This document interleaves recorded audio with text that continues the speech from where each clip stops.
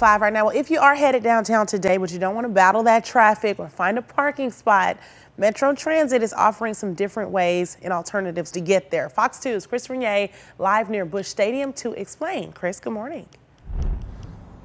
Hey Blair, good morning to you. You know there are going to be lots of people and vehicles around the downtown area today, so Metro Transit is suggesting that people use MetroLink or Metro Bus to meet their transportation needs. We are just outside the stadium stop here, literally right across the street from Busch Stadium and the Stan Musial statue. As you might imagine, all still pretty quiet at this early morning hour. We've seen a couple of trains come and go here, but things will certainly pick up as the day goes on. And let me tell you, it does not get much more convenient than taking MetroLink and getting off just across the street from Busch Stadium here as well as Ballpark Village.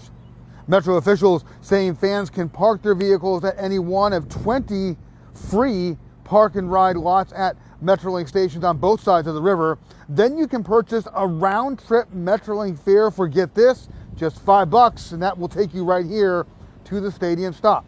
You can also take MetroLink to any of the 5 other MetroLink stations in the downtown area. MetroLink is operating its normal schedule today, and Metro officials will be on the platforms and on the trains to assist riders. Metro buses are also available to you as well. There are 13 Metro bus routes serving downtown St. Louis at the Civic Center Transit Center, and that is just 3 blocks west of Busch Stadium here and Ballpark Village. A one-ride Metro bus fare is only $1. And here's another convenient option for you. Metro has information specialists who can help you create a quick and easy transit plan for your opening day needs. You can call or text the numbers on your screen starting at 7 o'clock this morning. You can also go online to find schedules or maps, and you can also download the transit app and plan your trip that way right from your phone as well.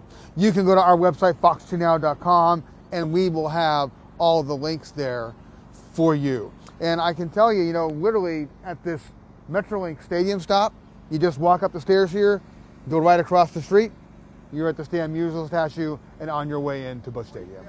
For now, live downtown, Chris Renier, Fox News.